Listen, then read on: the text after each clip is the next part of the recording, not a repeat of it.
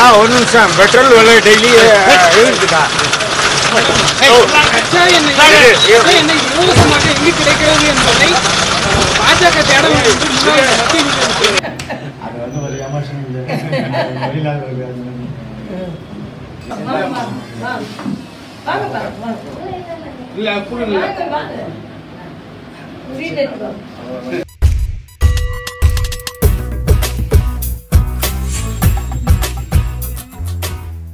நேயர்கள் அனைவருக்கும் ரூஸ்டர் அன்பான வணக்கங்கள். இன்னைக்கு இந்த வீடியோவில் நம்ம யாரை பற்றி பார்க்க போகிறோம்னா, டமால் டமீல் அப்படி இப்படின்னு பயங்கரமாக மியூசிக்லாம் போட்டோம்னா அந்த மியூசிக் தமிழில் இசை, அந்த இசைக்கு சொந்தக்காரரான ஒரு லேடி, அவங்கள பற்றி தாங்க பார்க்க போகிறோம். பேர் டுமில்.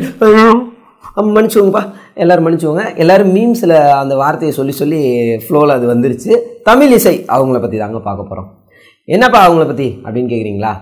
அவங்க தான் வழக்கம் போல் எதாவது பண்ணிட்டே இருப்பாங்களே. இப்போ லாஸ்ட்டாக வந்து ஒரு விமான நிலையத்தில் பிரச்சனைலாம் பண்ணி அந்த பிரச்சனை பயங்கரமாக வைரல் ஆகி அதை பற்றின ஒரு வீடியோ கூட மக்கள் கருத்தெல்லாம் கேட்டு நம்ம ரூஸ்டர் நியூஸ்லேயே போட்டு பயங்கரமாக வைரல் ஆச்சுங்க அந்த வீடியோ. அதன் பிறகு இன்றைக்கி செப்டம்பர் 18ஆம் தேதி என்ன பண்ணியிருக்காங்கன்னு பார்த்தீங்கன்னா, நம்ம மோடி அவர்கள் ஆரம்பித்து வச்ச ஒரு 4 வருஷத்துக்கு முன்னாடி இந்த வருஷம் க்ளீன் ஆகிடும், அடுத்த வருஷம் க்ளீன் ஆகிடும் அப்படின்னு பார்த்துட்டே தான் இருக்காங்க. ஆனால் அது அப்படியே தான் போயிட்டுருக்கு. ஸ்வச்த பாரத், தூய்மை இந்தியா, தூய்மை பாரத திட்டம் அப்படின்ற ஒரு விஷயத்துக்காக நம்ம தமிழிசை அவர்கள் வந்து ரோடை கொஞ்சம் கூட்டி க்ளீன் பண்ணியிருக்காங்க. நல்ல விஷயம் தானேப்பா அப்படின்னு பாராட்டலான்னு பார்த்தா, ஓப்பன் பண்ணுறவங்க அந்த வீடியோ அப்படியே மேடம் கொஞ்சம் இந்த பக்கம் தள்ளிவாங்க, மேடம் கொஞ்சம் அப்படி, கொஞ்சம் லெஃப்ட்டில், கொஞ்சம் ரைட்டில் அப்படின்னு வந்து ஒருத்தர் கேமரா எடுக்கிறவர் வந்து கமெண்ட் கொடுக்க அதுக்கேற்ற மாதிரி கூட்டி க்ளீன் பண்ணாங்க.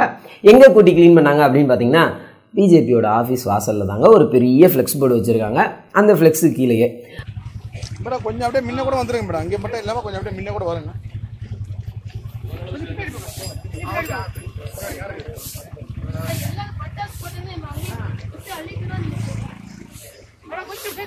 அதில் குறிப்பிடத்தக்க வேண்டிய ஒரு முக்கியமான விஷயம் என்னென்னா, நம்ம துப்புரவு பணியாளர்கள்லாம் அந்த ரோடை ஏற்கனவே கூட்டி க்ளீன் பண்ணி ப்ளீச்சிங் பவுடர்லாம் போட்டு நீட்டாக வச்சுட்டு போயிட்டாங்க போல்.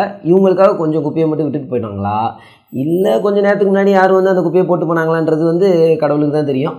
சரி, அதை பற்றி நம்ம ஆராய்ச்சி பண்ண வேண்டாங்க. வந்து கூட்டி க்ளீன் பண்ணாங்க, நல்ல விஷயம் தானே. இதுக்கு முன்னாடி இப்படி தான் இதே மாதிரியே போன வருஷம் அவங்க வந்து கூட்டி க்ளீன் பண்ணி அந்த வீடியோலாம் போட்டிருந்தாங்க. நியூஸ் சேனல்லாம் கூட ஒளிபரப்பு பண்ணாங்க அந்த வீடியோவை. இன்றைக்கி சரி ஓகே அக்கா கூட்டுறாங்க, நல்ல விஷயம் தானே அப்படின்னு பார்த்துட்டு வெயிட் பண்ணிகிட்டே இருக்கேங்க. நானும் அந்த வீடியோ பார்த்துட்டே இருக்கேங்க. கமெண்ட்ஸ்லாம் பயங்கரமாக பிச்சுக்குச்சு. ஏக்கா இங்கே வாக்கா, நம்ம ஏரியாவில் கொஞ்சம் இப்படி இருக்குது, இதை கொஞ்சம் க்ளீன் பண்ணிட்டு போக்கா அப்படி இப்படின்னு பயங்கரமாக கிண்டல் பண்ணி நிறைய கமெண்ட்ஸ்லாம் போட்டுட்டு இருந்தாங்க. ஏன்ப்பா இப்படிலாம் கிண்டல் பண்ணுறீங்க, நல்ல விஷயம் தானே பண்ணுறாங்க, கூட்டி க்ளீன் பண்ணட்டும் அப்படின்னு தாங்க பார்த்துக்கிட்டு இருந்தேன். கூட்டிகிட்டு ஒரு 2 நிமிஷம் வெயிட் பண்ணிட்டே இருக்காங்க. என்னடா இவங்க வெயிட் பண்ணிகிட்டே இருக்காங்களே, கூட்டின குப்பி அள்ளி குப்பைத்தொட்டியில் போட வேண்டியதானே அப்படின்னு பார்த்தா வெயிட் பண்ணிகிட்டே இருக்காங்க. ஒரு ரெண்டு பேர் வராங்க.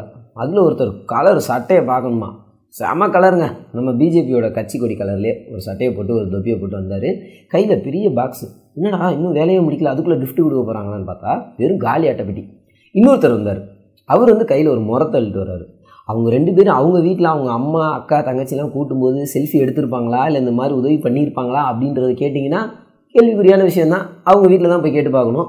இவங்க வந்து உடனே அவர் அப்படியே தாங்கிட்டு நிற்கிறாரு பாக்ஸை. தமிழிசை மேடம் அவர்கள் வந்து அந்த முறத்தை வாங்கி அதில் அள்ளி இந்த அட்டைப்பெட்டியில் போட்டாங்க. இவங்க அதை கொண்டு போய் எங்கே போட்டாங்கன்னு நமக்கு வீடியோவில் காமிக்கல. குப்பைத்தொட்டியில் போட்டிருந்தா சந்தோஷம் ஓரளவுக்கு. இது ஒரு பக்கம் இருக்க, சைதாப்பேட்டையில் ஒரு சம்பவம் நடக்குதுங்க. தமிழிசை அவர்கள் சைதாப்பேட்டையில் ஒரு நிகழ்ச்சியில் கலந்துக்கிட்டு அதுக்கப்புறமா வெளியில் வந்து மீடியா பீப்புளுக்கு வந்து பேட்டி கொடுத்துட்ருக்காங்க. அப்போ வந்து அவங்களுக்கு பின்னாடி இருந்த ஒருத்தர், ஒரு 45-50 வயசு சொல்லலாம், அவர் வந்து ஒரு ஆட்டோ டிரைவருங்க, பேர் கதிர். அவர் வந்து ஒரு கேள்வி கேட்குறாரு. ஏங்கா ஏன் இப்படி பெட்ரோல் விலையெல்லாம் கூடுதே அப்படின்னு ஒரு கேள்வி அவர் கேட்டே முடிக்கல. அதுக்குள்ளே பக்கத்தில் இருந்த ஒருத்தர் வெள்ளை வேஷ்டி வெள்ளை சட்டை, நம்ம சினிமா அடியால் மாதிரி இருக்கார். அவர் வந்து அவர் ஒரு ஏற்றி அப்படியே தூக்கிட்டு போயிட்டார். நமக்கு வீடியோவில் பார்க்கும்போது கொஞ்சம் அவரை அடிச்சிருக்காங்க அப்படின்ற மாதிரி தான் தெரியுது. ஒரு நிமிஷம் பெட்ரோல் விலை டெய்லி இருக்குதா? கிடைக்கிறது என்பதை பாஜக தேட ஆனால் வந்து அவர் அடிக்கப்படலை, அவரை வந்து கொஞ்சம் தள்ளிட்டு தான் போனாங்க, வெளியே தான் இழுத்துட்டு போனாங்க அப்படின்னு சொல்லி சமாளிக்கிறாங்க. இந்த சம்பவம் அங்கே நடக்கும்போது நம்ம தமிழிசை அவர்கள் எதுவுமே வாயை திறக்கலைங்க. அப்படியே பார்த்தும் பார்க்காத மாதிரியும் கேட்டும் கேட்காத மாதிரி சிரிச்சிட்டே பேட்டியை கொடுத்து முடிச்சுட்டு கிளம்பி போயிட்டாங்க. நம்ம மீடியாவை சும்மா விடுவாங்களா? இவங்க வந்து எதுவுமே கண்டுக்கல, அவர் வந்து தாக்கப்பட்டார் அப்படின்னு கேள்வியெல்லாம் கேட்ட பிறகு இன்றைக்கி உடனே நேராக அவர் வீட்டுக்கு போயிட்டாங்க.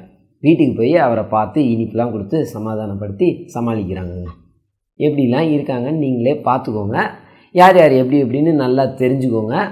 மேலும் இது போன்ற வேறொரு வீடியோவில் உங்களை சந்திக்கும் வரை உங்களிடமிருந்து விடைபெறுவது த ரூஸ்டர் நியூஸ் டீம். இந்த வீடியோ பற்றின கமெண்ட்டை வந்து கண்டிப்பாக நீங்கள் பதிவு பண்ணுங்கள். இந்த வீடியோ உங்களுக்கு பிடிச்சிருந்தால் லைக் பண்ணுங்கள், ஷேர் பண்ணுங்கள். த ரூஸ்டர் நியூஸ் சேனலை சப்ஸ்கிரைப் பண்ணுங்கள். மறக்காமல் பெல் சிம்பிளை ப்ரெஸ் பண்ணுங்கள். நன்றி, வணக்கம்.